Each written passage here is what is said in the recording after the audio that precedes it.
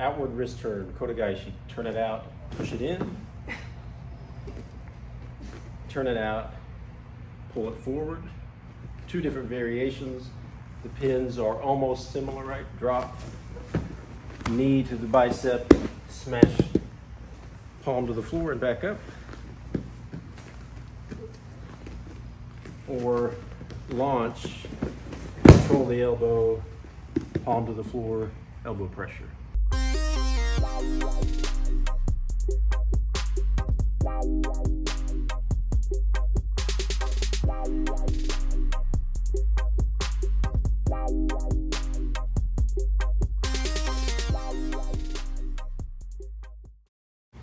All right, when we look at how we turn the wrist to the outside, the most common view could come from, I reference Steven Seagal a lot, right? So an outward wrist turn known as Kote Gaeshi, this is the grip, right? So there's a pad here, there's a pad here, and if we make contact with that pad and put our thumbs behind, we can control the wrist and turn. I'm not pushing straight forward. This is a different technique. This is compound torque. This is in and out. Not always in, and we'll look at that in a second, but a simple technique to use this off of in self-defense is from a lapel grab. This is, I like to call this she's asking for my lunch money. Her wrist is turned up. It doesn't make sense for me to try to turn in if she is putting her effort turning her wrist out. So thumbs come under, I grab the meat. I'm making a strong connection with my chest. T-step with my foot, and my body is actually doing this, the bending of her wrist in and out. And of course from here we step and sweep the leg like Johnny. And we finish with basically finishing them on the ground, shorty arm bar or something. So as I have released this grip or taken the initiative to get a cross grip, I'm going to simply take her down by torquing to the outside and dropping. If I keep torquing, she may just, spin around, but if I lower, this is simply a takedown. As she goes down and I go somewhat of a knee on belly, I'm actually going to put my knee on her bicep and keep pushing until her pinky touches the ground. So if I this is kind of like an Americana with a torque. Yeah. Okay, so an outward wrist turn, takedown. I'm forcing her down. No need for her to do a complete aerial flip. Instead of just knee on belly and control, I'm going to use my knee, kind of this inside pressure to go to her bicep as I continue putting her palm on the mat. Now I don't want to let go here because she can turn her hand back out, and now this is going to be a scramble. So the control should be that the palm is going towards the mat. Even if I don't have pressure on her bicep, because obviously that's painful, just putting her palm on the mat is the technique. Okay, so that's a nice finish. And even from the ground, framing or whatnot, Kote Gaeshi is here a lot. Yes, there's a simple gooseneck wrist lock here, but if I turn it over and put her palm on the mat, there's the tap.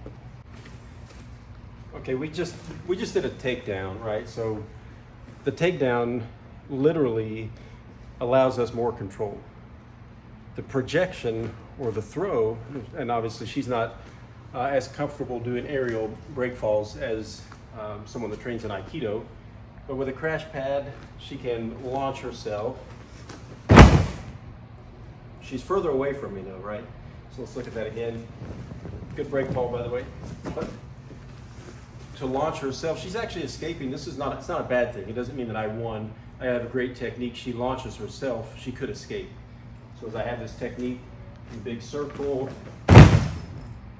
I technically could still try to do the same pin, but I've launched her further away. And that's kind of one of my personal pet peeves is if I launch someone too far, I have less ability to control them. If it's by design to launch someone and take off running, that's okay. But if I want to pin, I'd rather them be straight down where I can control. Kote Gaeshi, again, typically is viewed as bending in and bending out. If you can even look at drawings, many Aikido books, aikijujutsu books, that's typical for Kote Gaeshi. but turning the forearm, turning the wrist out, doesn't have to be bent forward. And I'll give a good example of that. So from a single wrist grab, straight side, if I turn my hand up, I'm already turning her wrist outwards. I'm turning her wrist outwards. If I make a connection from a cross grip underneath, I have this meet. I could drive this forward to that same position,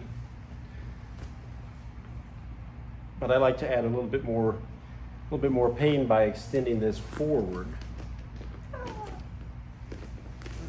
love it. Just, when I hear someone make noise, you know the technique works. This is a painful technique. It's quick.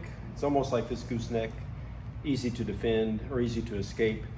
When we turn it outside and bend it down, it's a lot more painful and harder to escape. And this is a great application from a straight, same side cross or same side wrist grab. My hand comes up, I meet this palm to the back of her hand, grab the meat of her hand for control, but as I start pointing the direction that I want to throw, you can see that this wrist actually engages the elbow, engages the shoulder, ultimately that causes her hips to be unbalanced. And I'm going to take her down and allow her to roll out of this, but this could be a really big throw, very painful. So I can force her down, and we're kind of in that same situation that we were in a minute ago. I'm on the back side. I could still push her elbow down and force, and that could be a pin, but we're going to look at the traditional pin off of this grab.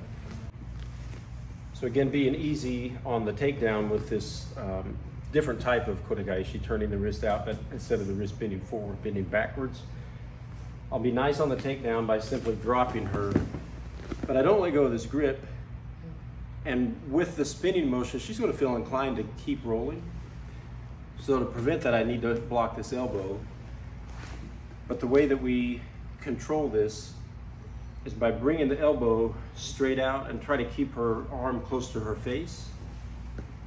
And from here I can do, it's really an elbow lock, but if I allowed her wrist to turn out, her elbow, I don't have as much control. So keeping this grip, stretching her palm to the floor and pressure on the elbow. This is a traditional pin in Daito off of Kote Gaeshi from a single hand grab.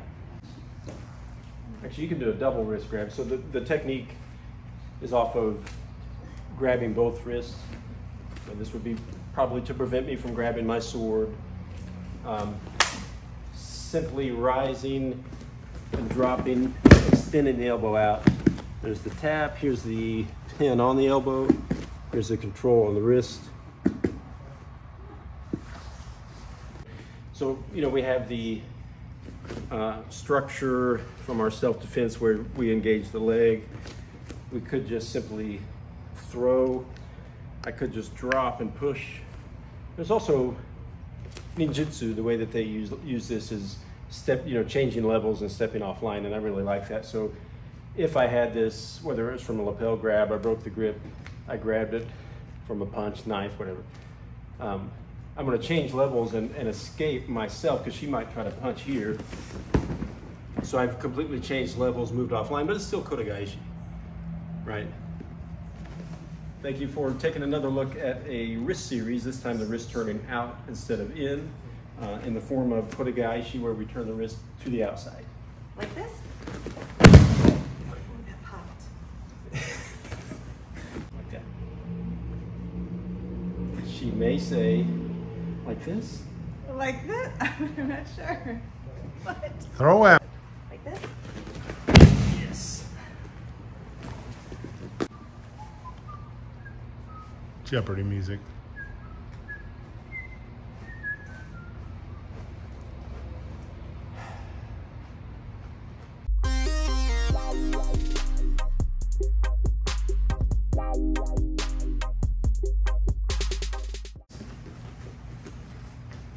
You can look that way and just launch yourself. Don't think about the pain, just escape from the pain.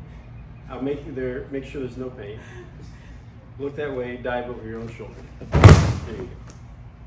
That was good. So let's try that again. Don't bring about the pain. Wrist grabs. I'm causing it a release. Nice. But again, my preferred preference is to bring a straight.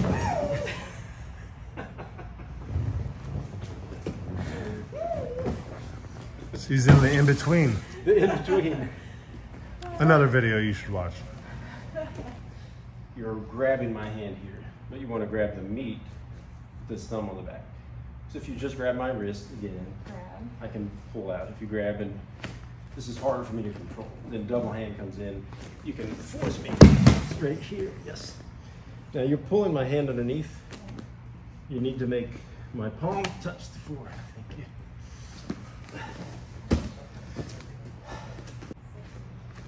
Let's do the outside one. This was difficult.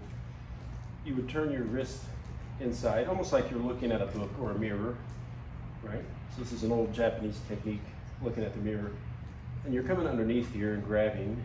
We do this in another one of our self-defense, right? So you go down your forearm, that. But if you grab and extend your, go ahead and squeeze, and extend this finger and point that direction. Yes. Ah. Yes. Try that again. Straight grab. Your hand Look. comes up. Yep. Here. Yep. Here.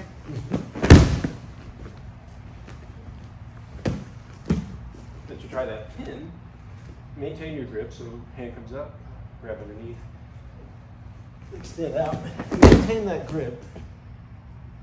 There's potentially a finish here, but straighten my arm out. Get behind me. One hand on the elbow.